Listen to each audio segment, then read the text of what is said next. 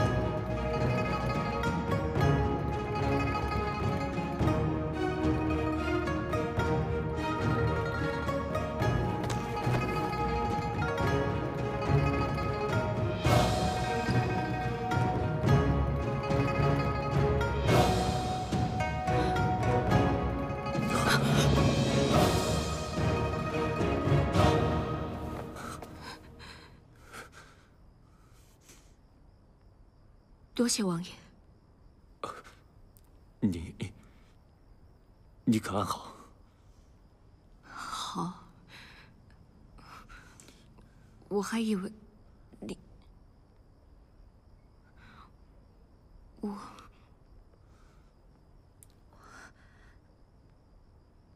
那么晚了，王爷为何还在宫中啊？今夜陛下召我入宫。 是为陪伴钟儿来着。哦，那为何还会来这澄清殿呢？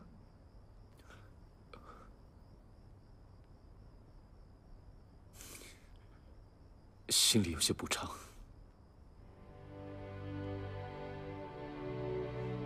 王爷向来是清爽之人，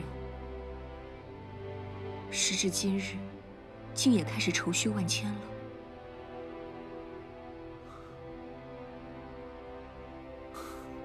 年少之时，常在这太极宫里游荡，总觉得步伐轻盈。只因这一草一木，皆是故友。如今再回到此处，却觉得陌生了。有时候走着走着，不禁恍惚自己身在何处。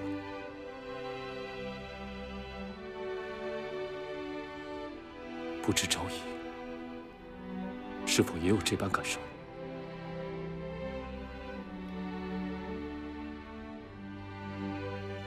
何尝不是呢？有时我真希望，若是自己一觉醒来，还是刚进宫时懵懂无知的才人武如意，那该多好！若能从头来过。 也许媚娘不会选择身在此处。那为何不离开？因为这里还有智奴，他是我在这世上唯一的亲人。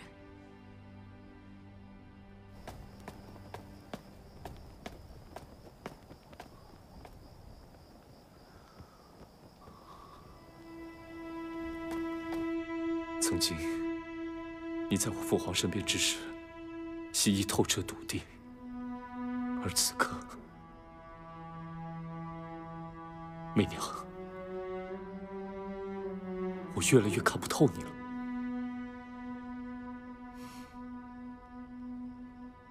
可是我依然还是王爷的挚友，也希望王爷在这太极宫里行走时，千万不要忘了。 这里还有智奴，还有媚娘。至于那些无望的流言，想来都是宫闱阴谋的前兆。以媚娘对陛下的了解，这一次召王爷回来，恐怕正是不希望因为王爷的请辞而或多或少坐实了那些谣言。还请吴王殿下能够一如既往的信任陛下。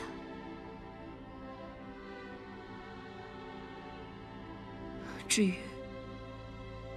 于今天晚上的事情，不会有人知道的，也请吴王殿下不要放在心上。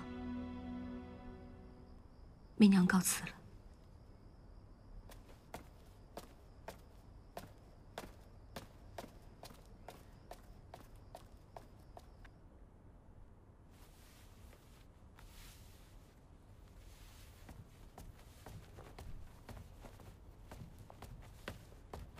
你们都出去！陛下，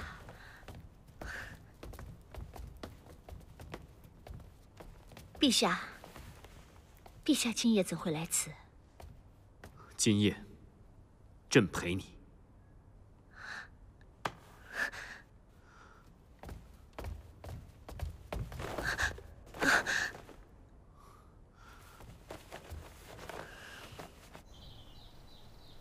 有本启奏，无事退朝。吴王为何没上朝？老奴回禀陛下，吴王殿下身体有恙，说是感染了风寒，需在家将养3日，特让老奴禀告陛下。陛下，老臣有奏。讲。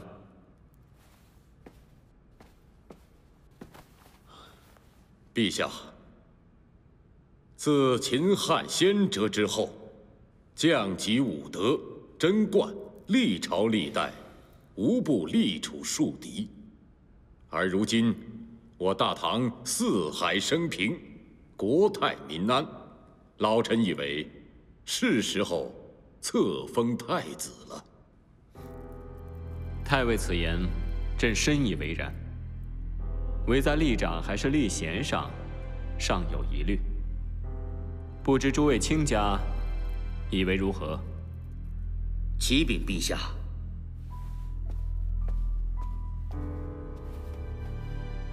我大唐开国以来，太子一向立嫡立长。陛下，启禀陛下，微臣以为臣王可为太子。陛下，陛下，臣王仁善，可立为太子。陛下，臣王可立为太子。陛下，臣王可立为太子。臣王可立为太子。臣王可立为太子。臣王可立为太子。臣王可立为太子。臣王可立为太子。臣王可立为太子。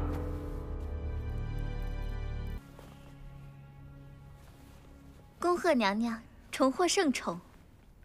看来本宫还是高估了那个武媚娘，这才不出几日，她就已经惹怒了陛下。不过这样也好，要不然的话，本宫真的还不知道什么时候才能见到陛下呢。现在陛下重新宠幸娘娘，要不要咱们趁机？眼下陛下是什么心思，本宫还未知晓。本宫骤然复宠，但是地位还未稳固，贸然出手只会授人以柄。不若再想想，待本宫想出一个周全的法子，本宫既已复宠，便不会浪费这么好的时机。本宫定要为素洁谋划一个大好的将来。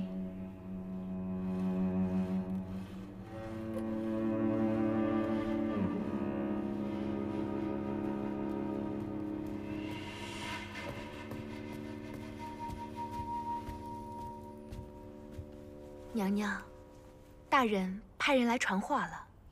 大人说，宫外的流言早就传遍了，都说那武媚娘是个妖妇。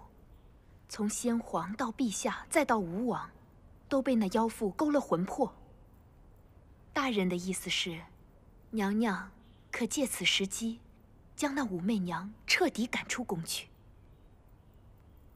自古以来，后宫不贞，倒真是让人无法护着的错处。此事若好好筹谋，或许真的可行。容本宫想想吧。大人的意思是，娘娘要尽快决断，以免夜长梦多。知道了。对了，周二那边应该准备的差不多了，我们快去吧，别误了时辰。是，娘娘。姐姐太心善，几次三番来看陈王。如今大局已定，我真是内心有愧。这次希望皇后接她走之前，能见她一面，嘱咐几句。盼她以后，无论是在东宫还是在立正殿，都莫要忘记自己的母亲。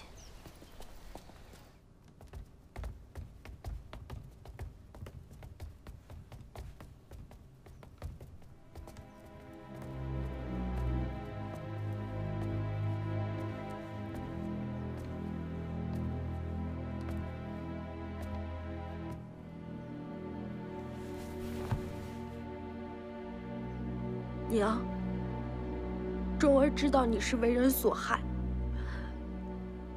先是皇后对你下毒在先，接着武昭仪怂恿你去自裁，陷害皇后。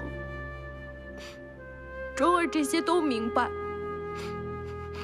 等我当上了天子，钟儿一定会为你报仇的，一定会的。该出发了。是，母后。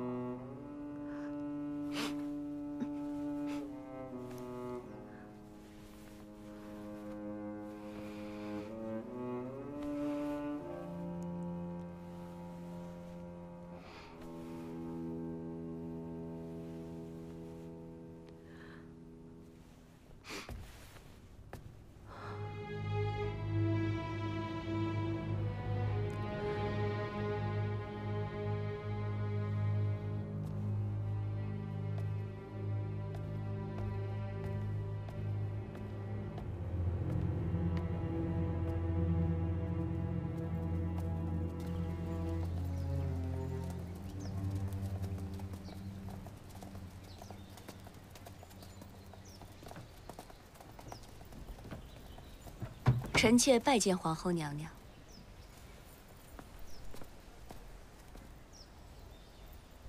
昭仪免礼，不知昭仪今日来所为何事啊？启禀皇后娘娘，臣妾是来探望陈王的。昭仪有心了，不过在太子册封大典之前，钟儿会一直居于立正殿，昭仪可以随时来探望。臣妾已经听说了，听说陈王已经被立为太子，真是恭喜皇后娘娘了。嫡长子立储不过是惯例，何喜之有啊？倒是近日来，昭仪政事胜眷正浓，才真是令人羡慕啊。皇后娘娘谬赞了。不过臣妾觉得，这世上福祸相倚。也许此时欢笑，说不定将来还将以痛哭收场。到底前程如何，还真是犹未可知呢。昭仪这话说的可真好，本宫记住了。不过既然总是世事难料，昭仪可要好好保重啊。皇后娘娘，定当也是如此。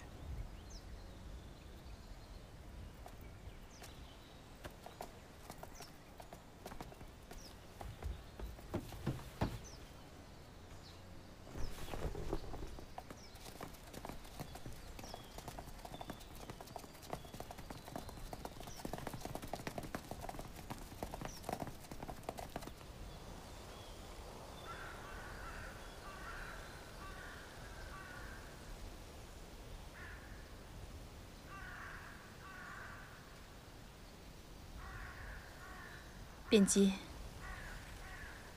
如今一切都在我的安排之下，进展顺利。三哥会反的，因为他终究还是想当天子。在这个世界上，也许只有权力才守护得了爱情。想想当年，若我为天子，这个世上又有何人能将你我分开？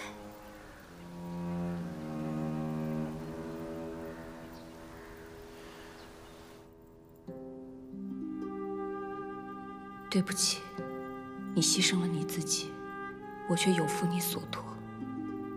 非但没有扳倒王皇后，还让她夺去了钟儿。我不会忘记我的承诺，我一定要让王皇后倒台，将钟儿夺回来。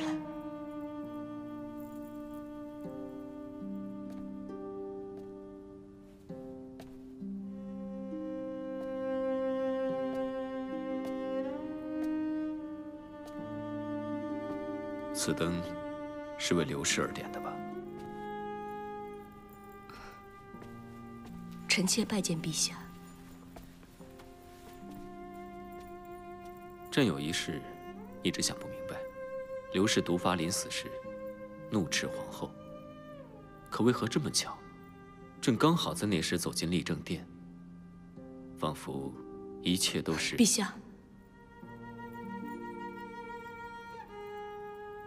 那是因为刘氏知道，陛下在那个时候一定会进入立正殿，因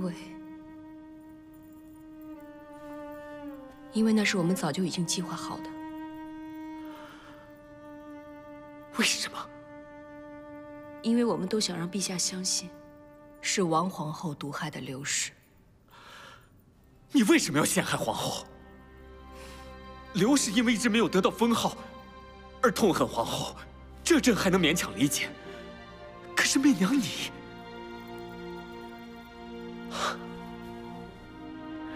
朕亲口跟你说过，羔羊寿宴上你喝的那杯茶根本就没有问题。你可以不信旁人，就为何不肯信朕呢？与孩子无关。那与什么有关？ 皇后柔善守礼，你要是没有真凭实据，真的不应该冤枉她。你是变了，以前的你，绝技不会害人。我害人，皇后就柔善守礼。那又是谁，在给刘氏喝的水里面下了剧毒，害得她只有7日可活？剧毒？ 刘氏不是得了重病吗？陛下现在就可以召太医署的周太医来问一问，刘氏到底是重病还是被人下了剧毒？王皇后想过继钟儿在先，但是刘氏疼爱孩子拒绝了她，紧接着刘氏便中了剧毒。若不是媚娘恰巧在此，刘氏早就死了。陛下，你呢？你认为？ 到底是何人下了这毒？刘氏被人毒害，你们为什么不告诉朕？告诉陛下有用吗？刘氏在这宫中，本来就是一个无关紧要的存在。告发皇后，然后调查她，大多也会不了了之。刘氏知道这个道理，媚娘也觉得。 不应该为此事而让陛下烦忧，所以就告诉周太医，让他跟所有人说，是刘氏得了恶疾。你们不希望让朕烦忧，于是就联手对付了皇后。对刘氏来说，这是复仇，因为她不想让自己最亲的孩子落在了毒害她的凶手的身边。对于媚娘而言，确实是皇后毒害了刘氏，所以武媚娘。 到底是刘氏想复仇，还是你自己想复仇？你说什么呢，陛下？难道我说的不对吗？那好，你告诉朕，你对付皇后，是因为你爱朕，你在乎朕。你说，朕马上便相信你。朕甚至可以为了你。 亲手杀了皇后，还刘氏一个公道。你呀！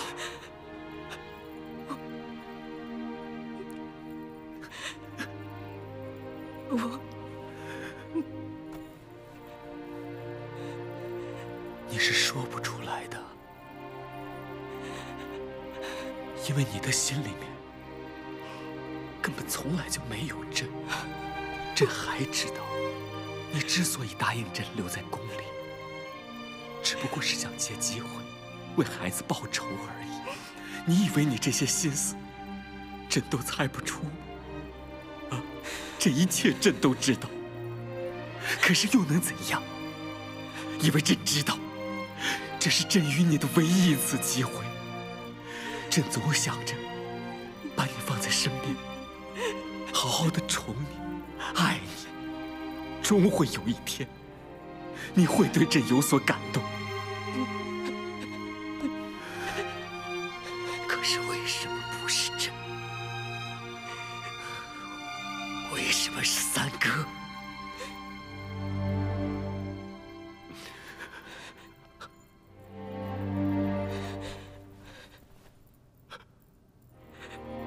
陛下，你说什么呢？吴王？不，我跟吴王绝无瓜葛，我们是清清白白的。清清白白？朕曾经也这么想过。陛下，你是听信了那些谣言吗？那时，朕真的愿意相信，那些只不过是用来伤害你、用来挑拨朕与吴王关系的谣言。我就是太天真了。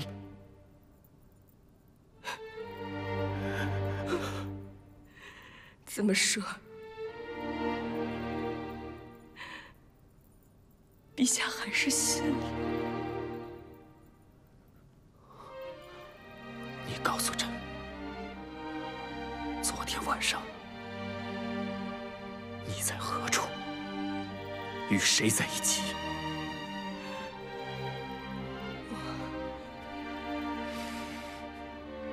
我和在承庆殿。这一切都看到了。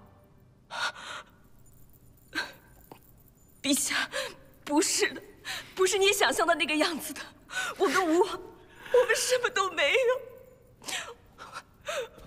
我只是去了正庆殿，我看到了一个背影，我以为是先帝，我就对不起。武媚娘，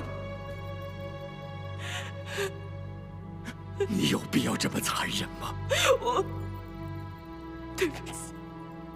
你知道吗？自你助我登上太子之位，我便深深活在了父皇的影子里。我的大臣、子民，包括你，每日对我耳提面命，要做个如父皇一样的贤明帝王。我努力了，我竭尽我所有的能力，我努力了，我费尽心思去做这个皇帝。可是有变化吗？没有。在他们在你眼里，我还是当年软弱无知的晋王之奴。陛下，不，陛下，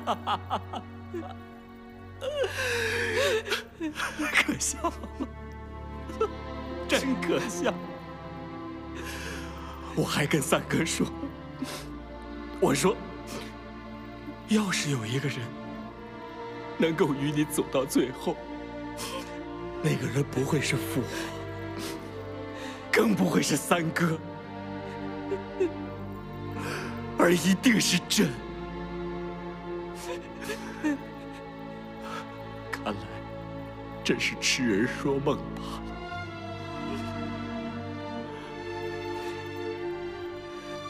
媚娘，